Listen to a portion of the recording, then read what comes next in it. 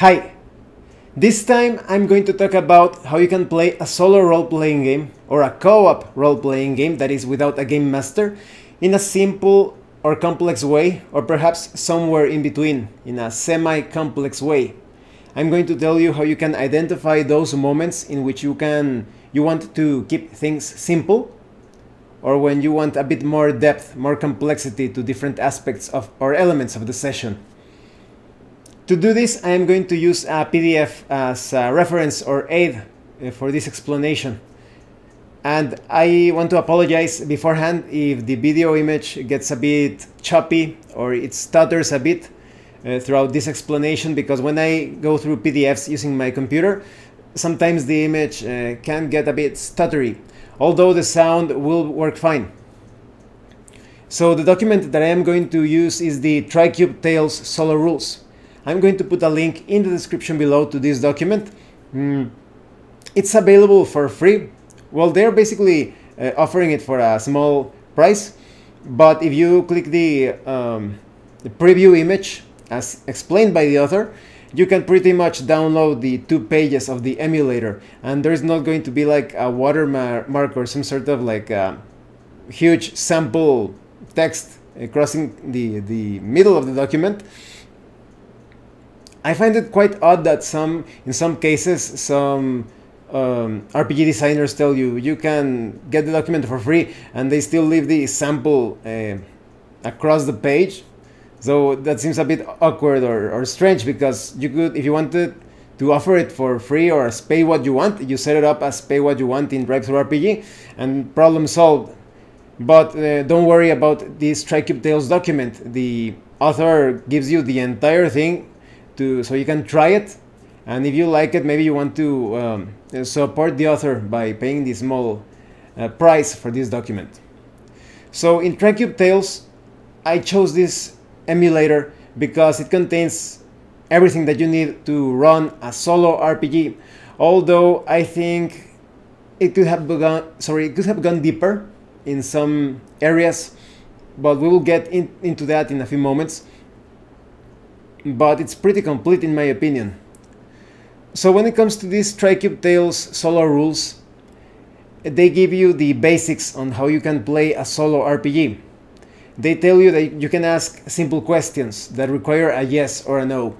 So I wanted to use a small scenario so that we can follow the process as I give explanations on when to keep things simple or add a bit more complexity or depth. So let's say that you wanted to play a typical fantasy role-playing game to keep things quite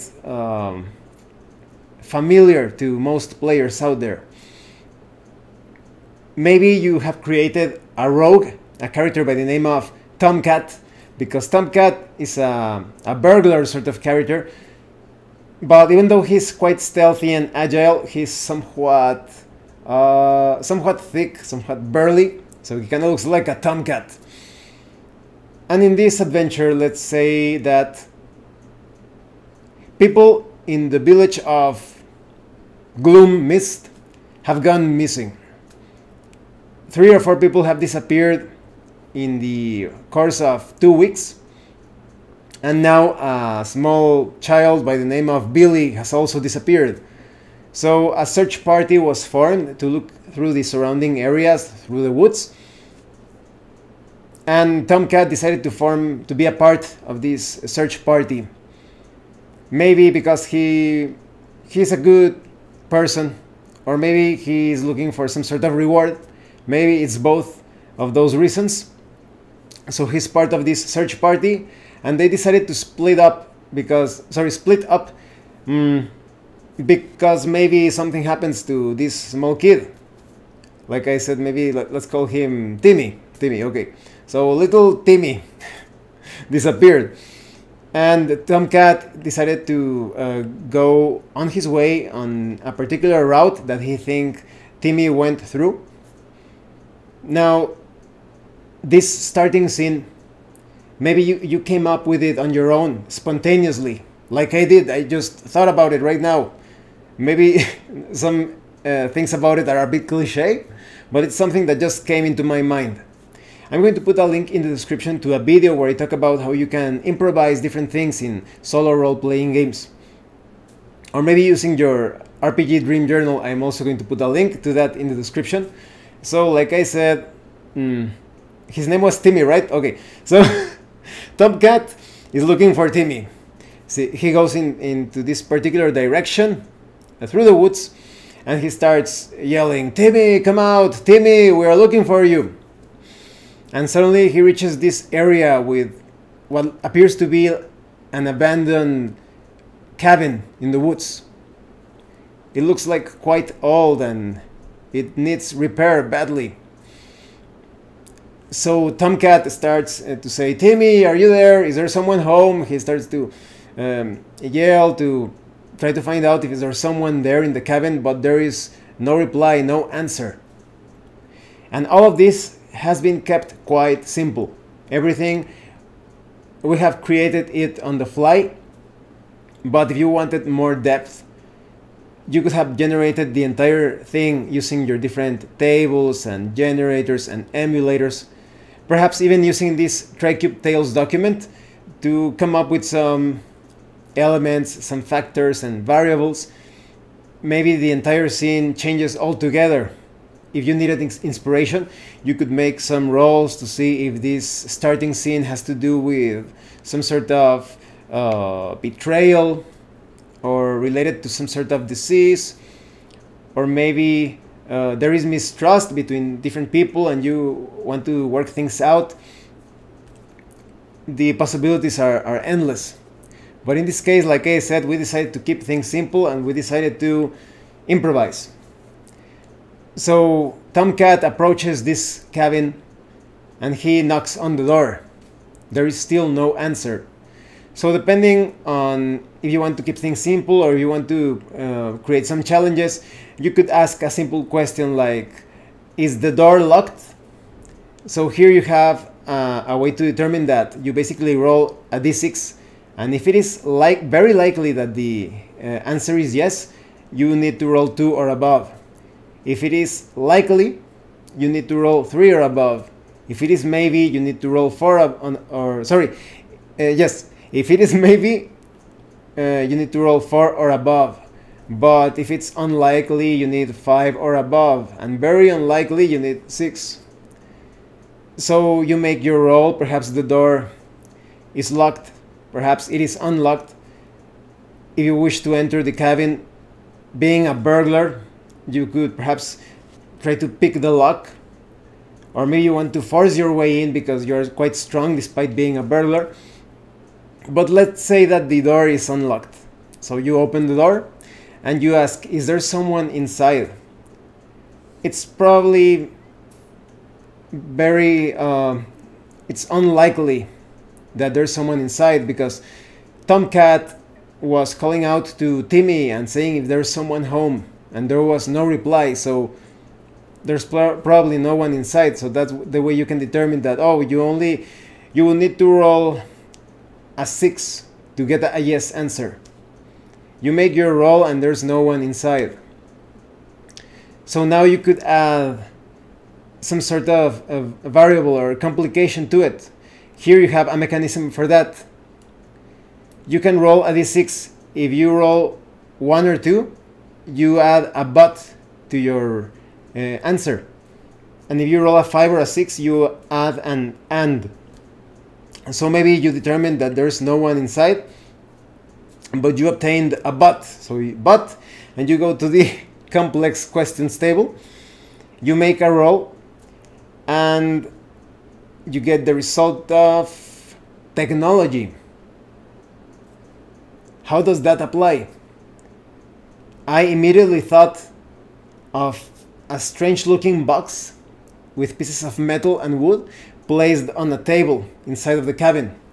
So there's no one inside, but this mechanism that seems to be well kept, perhaps polished, it doesn't look like it's dusty or with cobwebs, it means that someone has been in this cabin before. The device could be as complex as you want it to be. Maybe it has some sort of many levers or buttons and switches. And this is where we can add more depth to this yes or no procedure. When you obtain technology, you could use some other tables or subtables, some other emulators, random generation tables to determine the aspect and perhaps even the purpose of this device, or maybe it's some other thing related to technology. Maybe it's not a device, maybe you only see like some blueprints, technological blueprints, or some books related to technology. All of that can be further developed with other oracles and tables. Or perhaps, like I said, with this same document of Tricube Tales by modifying different results. It's all about what you want. In my case, I immediately had that idea of a box with switches and buttons and levers, so that's it, just go for it. But what if we obtained and instead of but? So maybe the cabin is empty, but we made another role for the complex result, and we obtained, let's say, rejection. So not only is this place without anyone inside, there are no furniture whatsoever, no furniture whatsoever, no objects, no tools, nothing, not even like plates or dishes, and not a single indication that there's someone here or that someone has lived here. So this adds more depth to things. You could think, well, the cabin is completely empty, there's no one inside. Maybe you want to make some skill checks or rolls to see if there are some further clues. Maybe you want to look for a secret. Maybe there is like a trapdoor or something. But that is all up to you. And if you wanted to expand on this empty cabin, some other thing, perhaps there is some strange smell or some sound of dripping somewhere in the cabin. All of this, like I said, you could improvise it, or you could use some other tables, some other tools. Yes, I almost forgot about it. Please check out the link in the description below, where I talk about the 3 engines to run any solo role-playing game. In this case, we are using the Tricube Tales as our primary engine, and maybe this is the only thing that you need. But if you want more information how you can expand the different factors and elements within this session, you definitely want to add a secondary or even a tertiary engine. So here in this document you have information how to scale questions, like how far away something is, how long is it. You basically roll a d6 to determine a scale. Maybe if you want to determine how big something is, 1 is very little, 6 is quite large, and 3 is somewhere in the middle. But if you wanted like more extreme results, some weighted results, if a scale question is asked, you roll 2 or 3 dice, 3 6-sided dice, and you use the highest or the lowest result of what you rolled. So this document is quite complete, and as you can see, we can go from simplicity to complexity quite easily, or somewhere in between. Like I said, maybe the starting scene, you just wanted to improvise and go for the first scene that you thought of. Maybe you remembered a comic book or a movie or a novel, and it came out as a sort of inspiration from that scene that you read or that you watched. But you could have generated every single element from that opening scene. As I explained in my improvisation video, it's all about the ease of flow of your mind, surprising yourself without you even noticing. Suddenly all of these ideas start to flow from your mind. Just go with them. But if you get a bit stuck, then use those emulators, those tables, those oracles to get the ball running again, the gears turning. You have a section here of general advice with some quick tips on how to create interesting solo adventures. Like, for example, they tell you, in fact, I think I agree with many of the points of this author, that you can use your imagination to flesh out an opening scene, when to use random tables, how to follow your initial instincts. In fact, I think we think a lot alike. I agree with pretty much everything that the author explains in this document. How you can drive the story forward whenever possible, don't ask too many questions over and over again, how to approach the adventure from the perspective of your character, and how to speak the story out loud or take notes. I definitely recommend that you create a sort of journal with all of your solo RPGs, not only to keep things in order, because unlike your typical session with your group, the game master and the other players are constantly helping you, are constantly reminding you of what happened in the last session or the current details. But when you are playing by yourself, you need to keep track of things so that you don't, the adventure feels a bit more consistent. And it's very entertaining for you to read through your notes, to reminisce of those different adventures that you lived. And if you are a dungeon master or game master, you can use your solo adventures as complete adventures for your group, just replacing your solo character with the things, with the party of adventurers. The things are going to be proceeding very differently, the different events and scenes and everything else. But now you have that skeleton, that framework for the adventure. In this document, you also have information on story structure, because an adventure with this document consists of between 5 to 9 scenes, which you track using a standard deck of playing cards. It is up to you to decide when you're ready to proceed to the next scene of the story. For every scene, including the opening scene, you draw a card, you place it face up in front of you, and then you look it up on the random scenes table. So the very first scene, for example, what I talked about of the missing villagers and the burglar or rogue looking for Timmy, you could have generated all of that using the random scenes table. Here you obtain different results, like perhaps the scene involves a standard crafty challenge. Maybe you need to create something with that starting scene.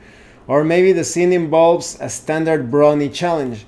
In this case, maybe opening that door, if it was locked, it could have been a brawny challenge. So this random scenes table allows you to tie some challenge or objective to a particular scene. Now, here is where I think the document is slightly lacking. Maybe the author thought that many experienced players were going to be using this document, but someone who has never played a solo RPG before could think that this way of running a solo RPG is too much driven by separated events or scenes. Like, you have scene 1, this happens, you have scene 2, this happens, you have scene 3, and so on. But what if you wanted to play in an adventure site? If you wanted to go into some sort of dungeon or mansion or castle? And here I think you need to be creative when it comes to the random scenes that you obtain. So for example, there is a result by drawing cards where you get a twist. It tells you to roll on a twist table. And what is this twist table? Well, there are several settings, like mini RPG games and settings at the same time, that have been released to Tricube Tales. Some of them are free, some others are very affordable, like 50 cents if I remember correctly. And they are different fantasy and science fiction and science fantasy settings that also include like a very simple way of playing the RPG. I think they could be potentially great tools for someone who has never played a role-playing game before.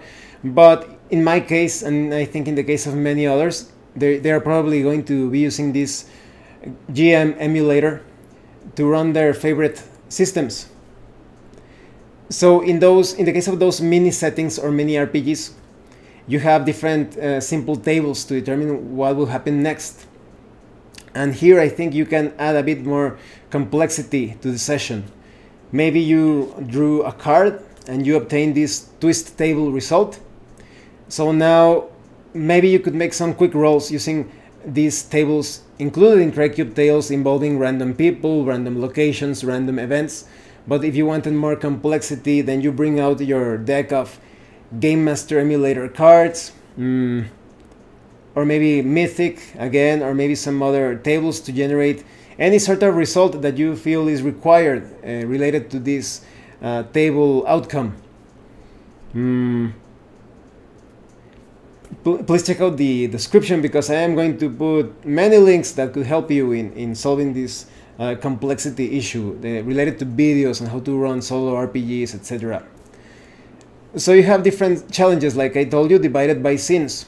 So in my case, if I were to obtain a twist table result, I definitely would be adding that the adventure requires you to go into some sort of dangerous adventure site, dungeon, or whatever. In the case of Tomcat looking for lost Timmy, maybe he's inside the cabin and he made search for secret doors, looking for some sort of trapdoor, and there was a trapdoor in the cabin, and he opens it, and there you see like this set of steps, wooden steps, going very deep into some unknown, very dark basement. I think that's the start, the entrance. Perhaps there is an entire dungeon complex or some sort of lair under the cabin. Maybe there is some sort of monster or cultist or a group of whatever, slavers that are kidnapping people, and they are keeping them trapped under the cabin. That's why the cabin is always empty. It's just like a facade, a way to deceive people, but it's actually the main entrance for this very dangerous area. So I definitely recommend that you look at these random scenes results, and if you see a result that could serve as an excuse to insert an adventure site, that you use it right away. Some results, like for example advance main plot, or advance a secondary plot, a primary subplot, all of those could be excuses for this, like an excuse to use to insert an adventure site into this adventure, into this solo plot line. So it's all up to you, or maybe you want to decide that by making a yes or no roll. So here you have all the information, how to advance the plot and handle the different random scenes that you generate by drawing cards, but you also have a way to conclude the session.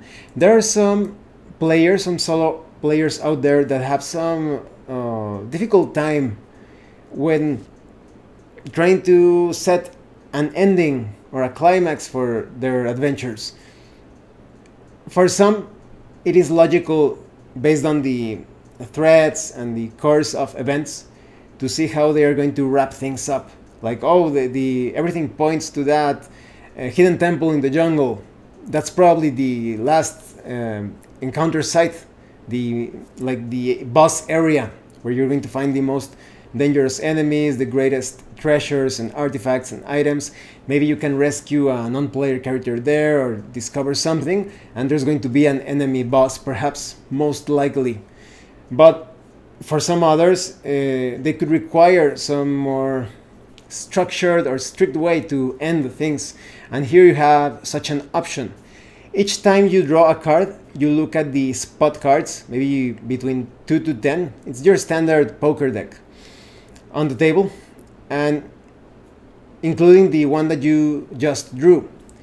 If you have between 3 to 4 spot cards of one suit and 2 of another suit, this will be the final scene. But maybe if you ever reach 5 spot cards of the same suit, even if you have no other spot cards, then this is the final scene, and it will have an epic twist. You roll the twist table, or rather, if you are not using all of those mini settings that I mentioned, you determine the outcome or the climactic flow in your own way, making your own rolls, using your own tables, etc. And of course, if you win this final scene, that you win the adventure, you resolve the issue. So when it comes to determining random locations, random events, random people related to the random scenes that you obtain by using the deck of cards, and the complex questions tables. You could use the simple results here. Oh, you needed to generate some random people. Maybe there was actually there was someone inside the cabin. So maybe you make your roll and there was a doctor / herbalist, whatever you require. Because it's a cabin in the woods, a herbalist would be a better fit. But maybe you made another roll and it resulted in reporter or town crier.